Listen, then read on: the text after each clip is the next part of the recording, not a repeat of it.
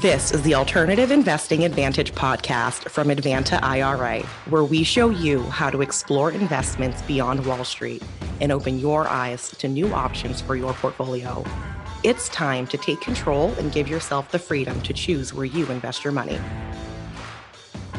Hi, and welcome to another edition of the Alternative Investing Advantage podcast. My name is Alex Perny, and today we're going to be doing kind of a follow-up to the last podcast we did that was mainly focused on discussing exotic taxes such as UBIT and UDFI taxes when involved in investing with IRAs into certain types of different investments, as they're normally centered around investing into certain types of private equities.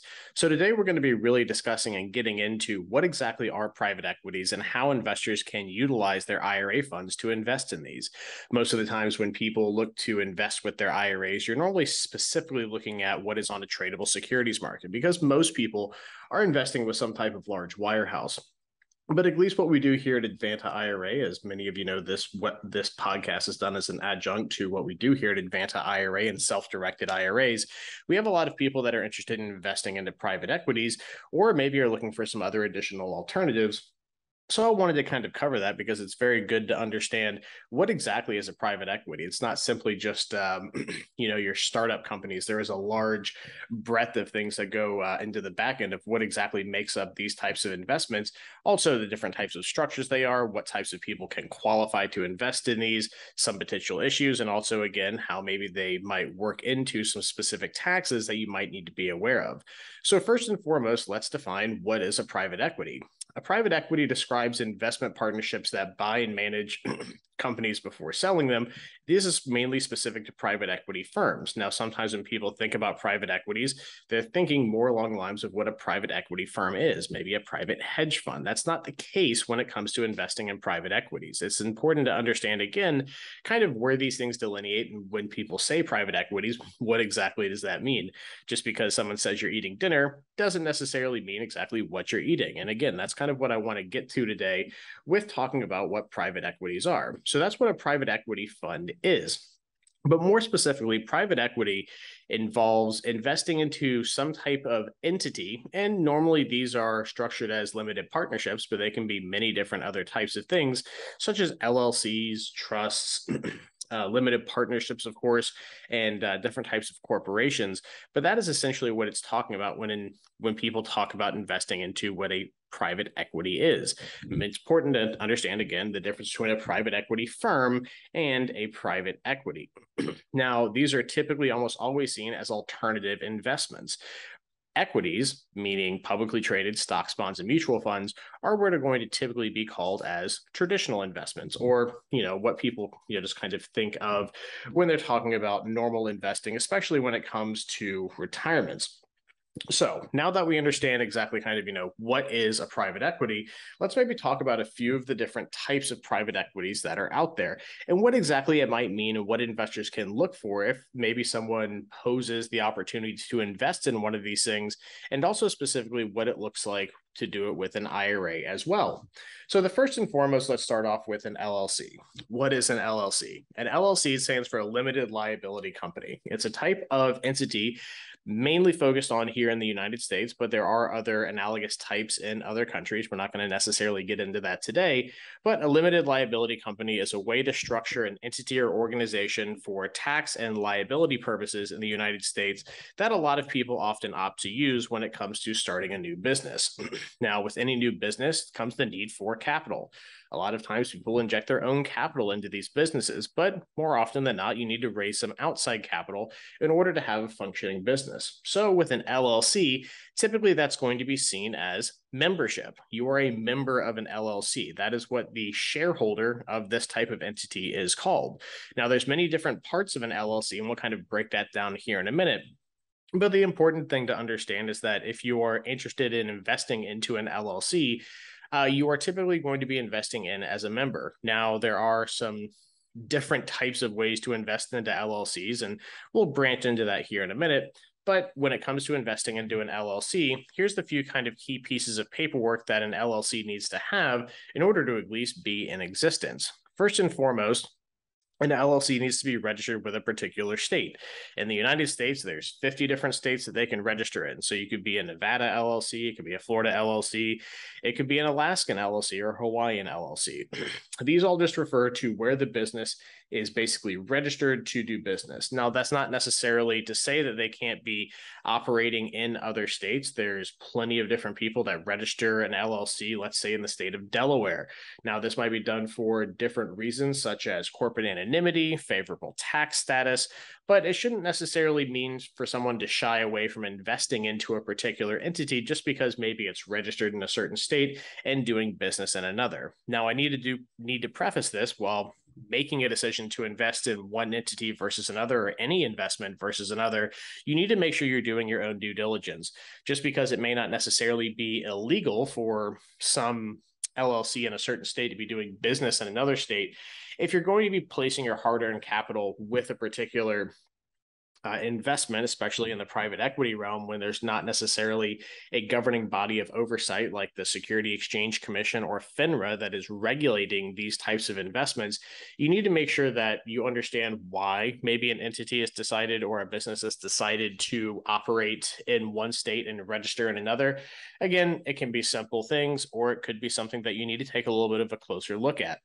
But that is kind of the first and foremost thing, understanding that these types of entities are registered in a certain state. So if you say, hey, John, I'd like to invest in your project. I see that it's a Nevada LLC and we're sitting here in Florida.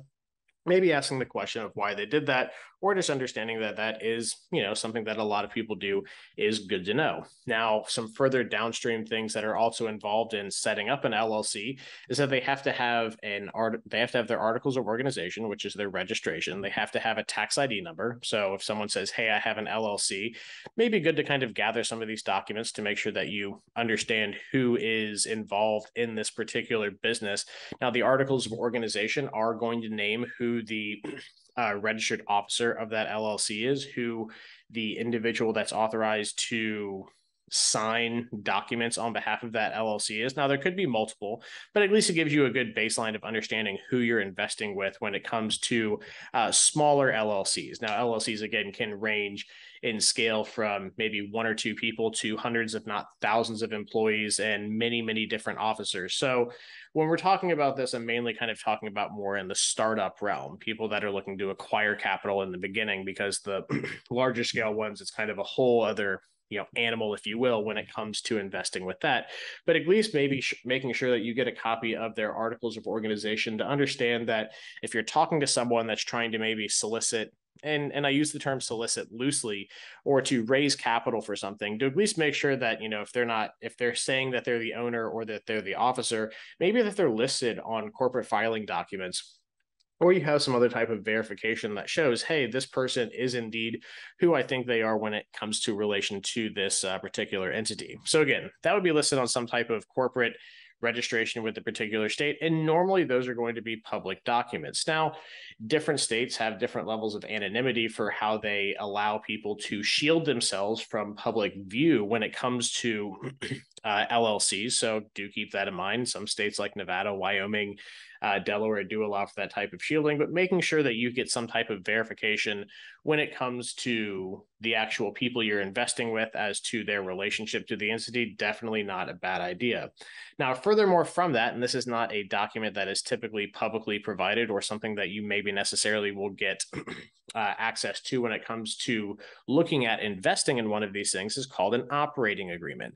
Now, an operating agreement isn't inherently a required document for a particular LLC to be in existence, but it is typically a good idea for people putting entities together to have one. And especially if you're looking to invest, again, your hard-earned capital, and you would like to make sure that they are, operating with good faith and, again, protecting themselves. An operating agreement is what's going to detail the shareholders of the entity. It's going to detail the operations of the company, so operating agreement, and also any other type of ancillary things like governing law. where lawsuits are going to be domiciled, and a lot of other things are going to be detailed in that operating agreement. Now, I said that it's not typically publicly available, but when it comes to investing into an LLC, more often than not, there's going to be some type of procurement of this document to detail your investment. So again, LLCs typically have members or shareholders, and those are typically going to be listed on an operating agreement, not the articles registered with the state. That just states who the officers are, who can sign documents in some capacity, and who the state can reach out to as far as the registered agent to provide notices of any type of actions or other type of required notifications for that particular entity in that state.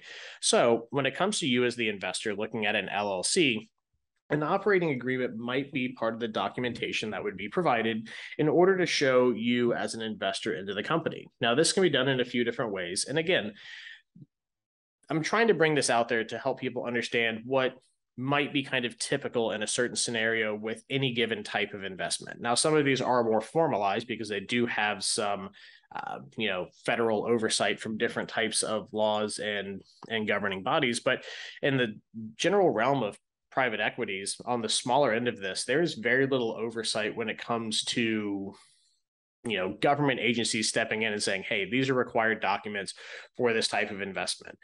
Now, when it comes to an IRA, you're not going to do a handshake deal, but if you are out there looking to invest personal capital, yes, you certainly could have some type of handshake deal with someone with this particular company, if you will, and go forward from there. But let's say you're operating in the realm of wanting a little bit more documentation and wanting to be a little bit more forward with regard to making sure that everything is signed, dotted, and delivered correctly. Well, if you're investing into an LLC, they might bring you on as a member equity shareholder into that LLC by utilizing a exhibit to the operating agreement. Typically, this will be done on something called an Exhibit A or a Schedule A of the operating agreement, where maybe if it's a newly formed entity for a new type of investment, and we see this a lot in different types of real estate LLCs, is that you would then in turn be listed as a member and your certain share percentage of the whole entity, and also the amount of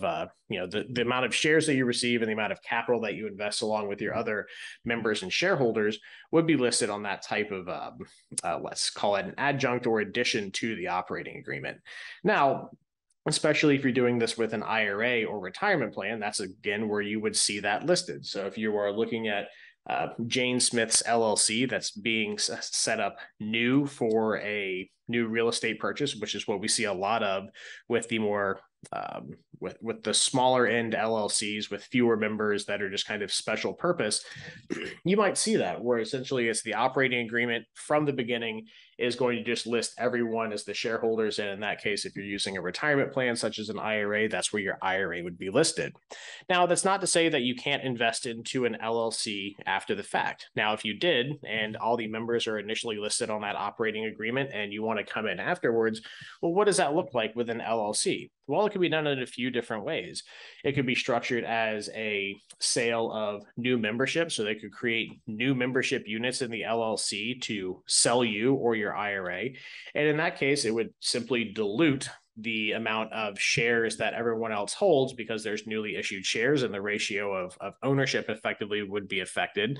Or some other member could sell you their membership units or shares in that entity. Now, that's important to understand because if there is an issuance of new shares at a later date or some type of sale of other shares, it might be a good idea to ask the person that is, trying to put together this investment or that you're investing with to see the portion of the operating agreement that details the inclusion of new members or the issuance of new membership units to make sure what you're buying is actually able to be sold or generated, because operating agreements can restrict the ability of the entity itself to issue new shares, raise more capital. So again, although it's not necessarily something that you can look up in public record as easy as, let's say, looking up the owner of a property on a deed or looking up corporate filings and registrations in a particular state, making sure that the investment provider, in this case, the smaller LLC, is able and authorized to issue these new shares or take on new investors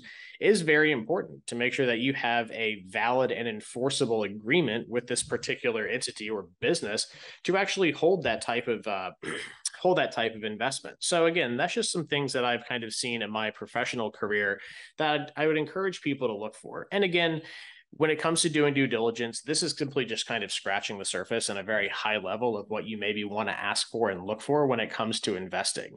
Because this is definitely a spectrum. When it comes to investing into an LLC, this is definitely more on the end of very few members, maybe a very early stage company that's looking to raise capital, or someone may be investing into a piece of real estate with that initial LLC and needs some more money to finish a project, or maybe they are developing a new product and they are more of the kind of startup company phase. It's always good to understand and make sure that you have the ability to acquire and actually own what you're looking to go out and purchase. So that would be the acquisition of new equity or new membership units in that LLC. Now, that's not to say that there aren't other ways to invest in LLCs. They could bring you on as debt. It could be something like a debenture note, where it's basically an unsecured note, or it's a note secured by the shares of the underlying LLC. So the repayment could be made in equity of the LLC. It could be something like a convertible note, which we'll get into how that plays into other types of entities where it's a little bit more common, but essentially lending them money, where it could be the repayment could be defined in that agreement as repayment in shares or actual US dollars cash at a later date. So those are kind of a few different ways that you can look at investing into LLCs in the private equity realm. And also you could definitely lend them money as well. That's certainly a way to go. And especially as it pertains to what we were talking about in our last podcast of unrelated debt finance tax and unrelated business income tax, if these entities are operating as, let's say, an active trader business, or there's underlying debt to, let's say, a piece of real estate or something, and you want to avoid an equity ownership in a pass-through LLC, then doing some type of debt agreement with them might definitely be a favorable tax position for you to be in. Again, check with tax and legal counsel as to which is the best way to go.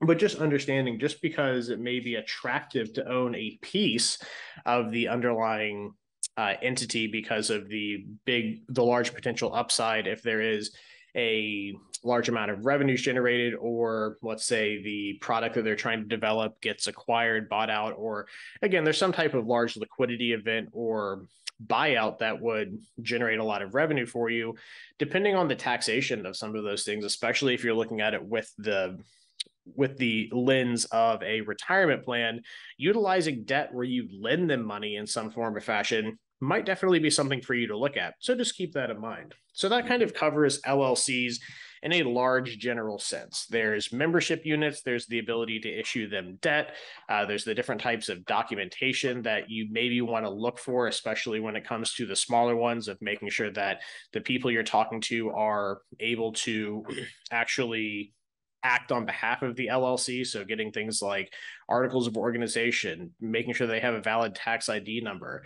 If you are going to be investing in direct equity, making sure that they can provide you some type of documentation as to the issuance of that additional equity, or getting a copy of the operating agreement if you're coming in from the very beginning, are all very good things to look for when it comes to investing in private equity, when it comes to LLCs.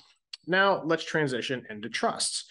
So trusts are a very old type of legal entity where the assets of a certain group of people or persons are separated from them personally and put into an entity, this being a trust that is directed by a trustee, of someone acting in a fiduciary capacity for that entity, if you will. Now, I won't get into the minutia of exactly what really defines the difference between trusts and LLCs, but suffice it to say they are different. And there are many different reasons as to why someone might form an investment trust that they are directing and maybe he's trying to solicit capital for versus an LLC or a corporation or a limited partnership. But just understand if someone approaches you or you are out there looking for an investment to make and you run across someone that is utilizing a trust, it's not necessarily anything wrong or bad about it. But again, just like with anything in the investment realm, it has its own set of things that need to be looked at that you might want to be concerned with, and also making sure that you're doing your own due diligence to make sure that documentation is in good order and properly provided to you in order to make an informed decision. So with a trust, there's a lot less documentation on the entity side of things than there would be from something like, let's say, a corporation, a limited partnership, or an LLC. Basically, you have a trust document, which is going to, at bare minimum, tell you a few things. One, who the persons, or entities are that added in the capital or assets into that trust. They are going to be called the grantor. It's going to detail who the trustee is. And the most analogous thing I can say for the trustee is that they're the manager. They're the ones that direct all the actions of the trustee. The trustee directs all the actions of the trust. They make sure that everything's operating. They sign documents. They're the manager. They're the CEO of that trust, if you will. And then there's going to be the beneficiaries, which is where typically you would come in as an investor to become a beneficiary of a trust, or a grantor and beneficiary. Now, there's a ton of different ways to structure trust, but most commonly grantor, beneficiary, personal property, and a few other types of trusts are the most commonly used. So you would add money into the trust as a grantor, and then you would be listed as someone that would receive a portional benefit to the amount of capital you added in. Again, very similar to being a member of an LLC, but again, the legal structuring is a little bit different. Now, in that scenario, you would need a copy of the trust document. This is one thing that, again, would need to be provided to you to make sure that this investment is viable, and you can check to make sure that the trustee is properly listed, that the person that you're dealing with is acting in good faith and able to operate on behalf of that trust. Now, certainly not as common in the smaller end private realm. There are large, what are called real estate investment trust, or REITs, which again offer the opportunity for people to buy into large real estate portfolio holdings at a much smaller dollar figure than buying real estate directly. They have their place, but the issues with those types of hybrid private equities that they're highly illiquid. And that's another thing to look for with all private equities, is the liquidity or the ability to sell, trade, or convey these types of assets. Because a lot of the time, I'd say probably 3/4 of the time, you're going to have some type of restriction on being able to sell these types of investments. You're either going to have to wait for some type of liquidity event, so the underlying investments of these entities sells, the entities are acquired, or unfortunately, if the asset goes to zero value, then you would have to write it off. But it's important to know that a lot of these types of investments can be very illiquid, meaning that if you invest in them, unlike a piece of real estate or a gold coin or a publicly traded stock, where if you need capital and you can just say, okay, you know what, I'd like to sell it at this point.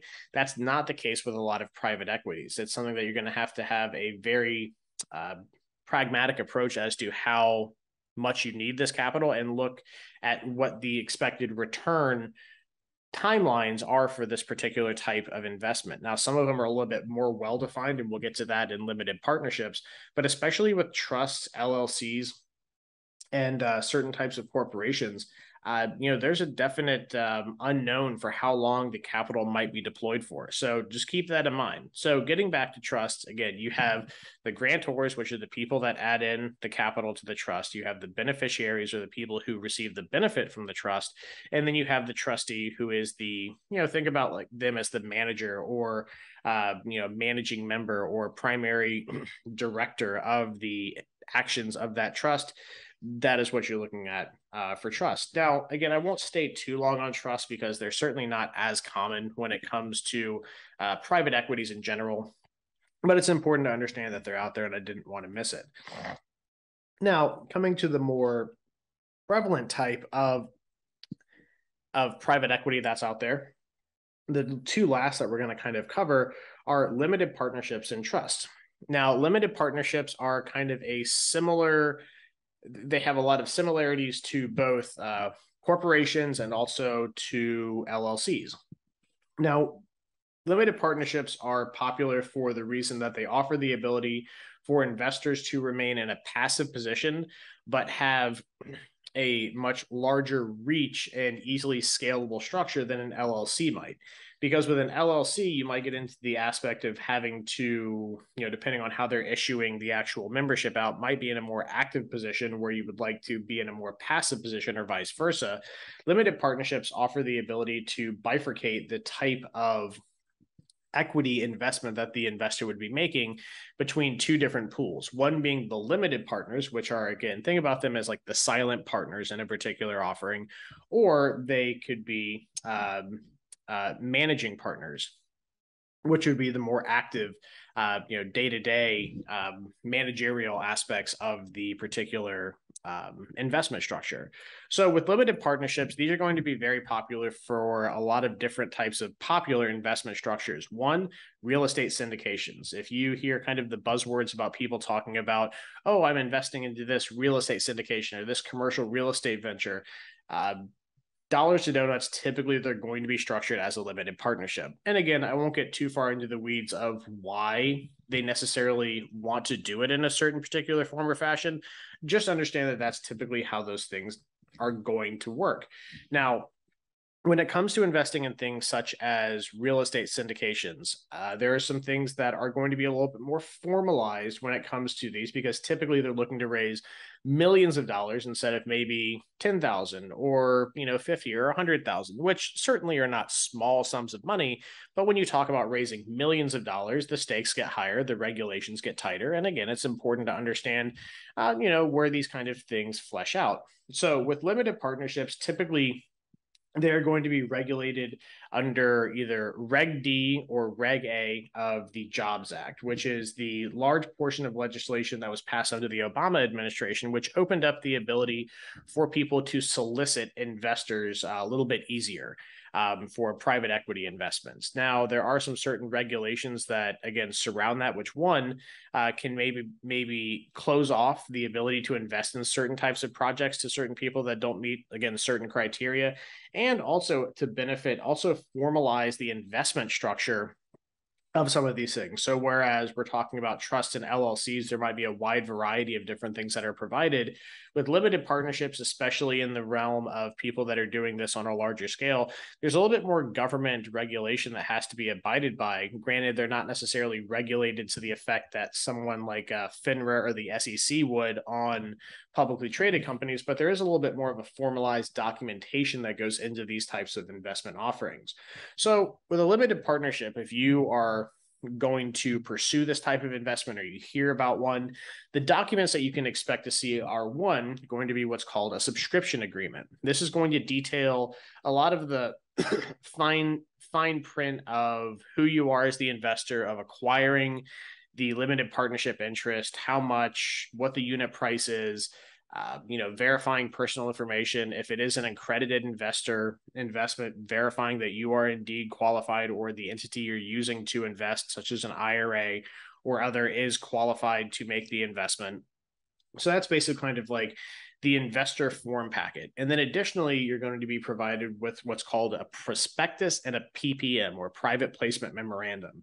Now, these are going to be significantly longer documents than the subscription agreement. Subscription agreements can range anywhere from about 9 to 10 pages to maybe 25 to 30. Now, PPMs and so the private placement memorandum, or PPM, and prospectus, those are typically going to be on the order of 75 to 200 pages, because those are what are regulated under the Jobs Act and Reg D and Reg A of that subsequent legislation, to detail a lot of things, such as the time horizon for the investment, what the expected rate of returns are, what the market risks are, analysis, all sorts of good stuff that can help you as the investor make a more informed decision on what is going on. But with that additional regulation, again, comes some restrictions on certain types of investors. But those are kind of the three big pieces that you're going to need to look at as far as just a paperwork perspective of investing in a limited partnership are going to be the private placement memorandum, the prospectus, and also the subscription agreement.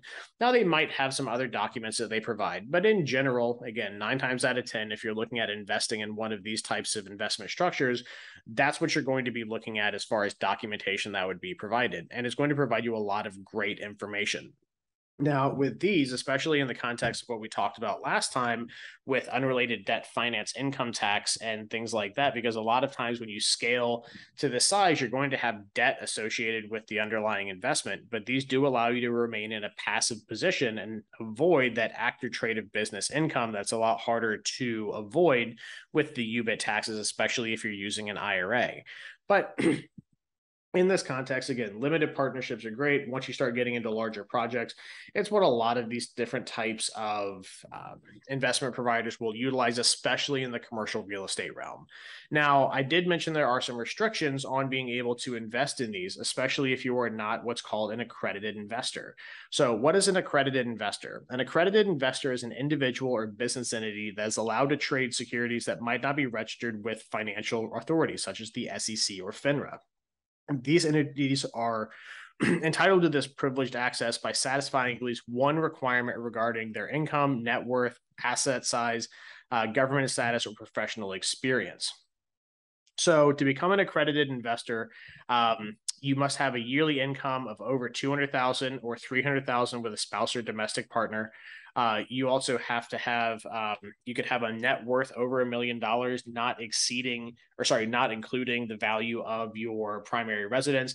And again, it's that kind of thing, making sure you have enough capital or income or net worth to afford you the opportunity to invest in something that can be inherently very risky and to lose the underlying capital. So they want to make sure that they're not making people that maybe are just, they only have $200,000 of available retirement funds, or they're only worth $300,000, making sure that they're not put in the poorhouse, by investing in something that could be very risky, by one, not understanding the risk and not having the capital to absorb a potential downfall of their underlying investment. So that's what an accredited investor is. And when you start getting into larger offerings such as private stock offerings or limited partnership offerings or solicited investments, you're going to hear that term thrown around. So that's what so that's what a accredited investor is. So just understand that if you don't meet those requirements, you may not necessarily be able to invest in every private equity offering that you run across. And lastly, let's cover corporations. Everyone's heard of corporations, but essentially what a corporation is, it can be many different things. An LLC could be a corporation. It's kind of more of a tax and operational status election for a particular business.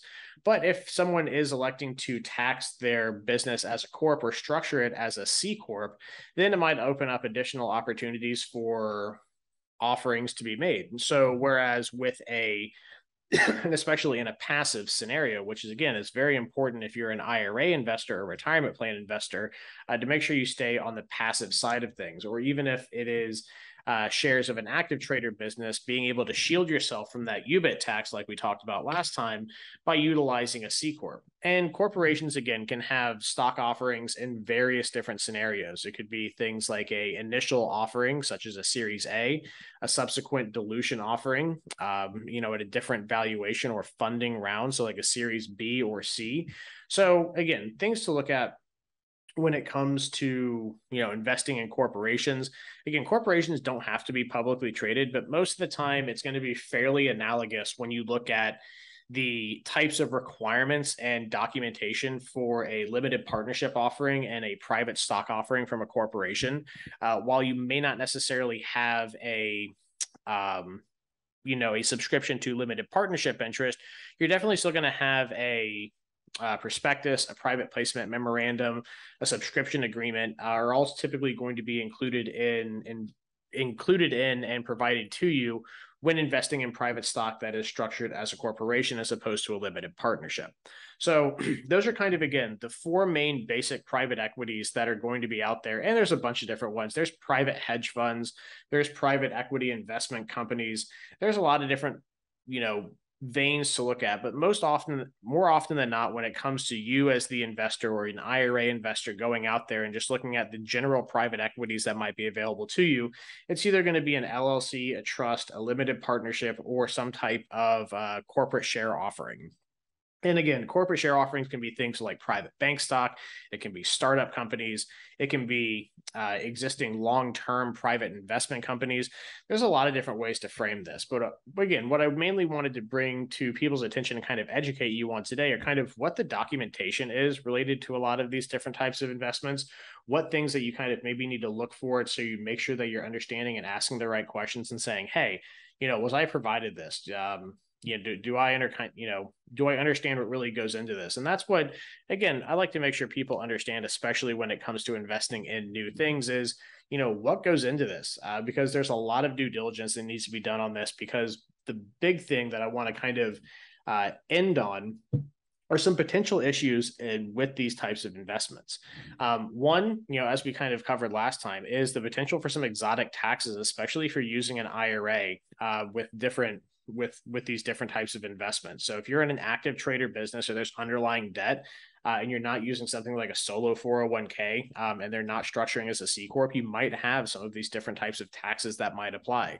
Additionally, these are going to inherently be riskier ventures than a lot of other things. Now, not to say that they all inherently are going to be on the cutting edge of risk and they are going to be insanely risky no matter what they're doing, depending on what the project is. If someone's putting together an LLC with a couple members and they need capital to go out and buy a rental property cash, again, your risk tolerance is going to vary for everyone, but that could potentially be a less risky investment than someone that's going out and developing a Bitcoin investment algorithm. Again, these are going to inherently be riskier because there's less regulation and oversight into these types of investments than you would have with a publicly traded company. But any investment is going to inherently have risk. But generally speaking, and it's generally accepted, that private equity investments are going to have a higher degree of risk than almost any other type of investment out there. But again, it's a spectrum. Risk is definitely on that spectrum as well. So just understand that these can definitely be much riskier ventures. Now, depending on how you're investing in these, it might be harder for you to write off losses. Depending on if you're using an IRA to invest in these types of things, you don't get to write off IRA losses personally. So especially if you're an IRA investor into private equities, making sure that you really understand that risk tolerance, because there really isn't an ability to recapture any type of lost revenues or lost capital that you have with personal tax filings, as you might if you personally invested or invested through an entity you own or control. So again, the risk of investing in these types of structures is something that needs to be very apparent to people doing this and at the forefront of what you're looking at doing. So again, those are some of the potential issues that people need to look at. 1, risk. 2, documentation. 3, understanding who you're investing with, especially when you're investing in the private realm, really making sure that you understand what you're investing in, you trust whom you're investing with, and you've done your research on who you're investing with as well. We have plenty of different episodes of this podcast, and we did several great ones specifically focused on how to do due diligence on private investments, especially limited partnerships and real estate syndication. So I'd encourage you to go back and check out a few of those if you're interested in learning more on how to do due diligence, because again, that is a very big component of investing in this function, is making sure you do a lot of good due diligence before investing into private equities. So with that said, that's where I want to end it off today, giving people kind of a good overview and introduction to what investing with private equities looks like, what different types of offerings are out there, what you can expect from different documentation from all these different types, what some of the inherent drawbacks to these things are, such as, them being highly illiquid, and just maybe making the introduction to this new vein of alternative investing for people. So with that said, again, my name's Alex Perny. Thank you very much for joining with us today. I hope you learned something about private equity investing, and have a great day. Tune in next week for more investing tips and strategies. Want to hear more episodes of the Alternative Investing Advantage? Search podcast at advantaira.com and subscribe.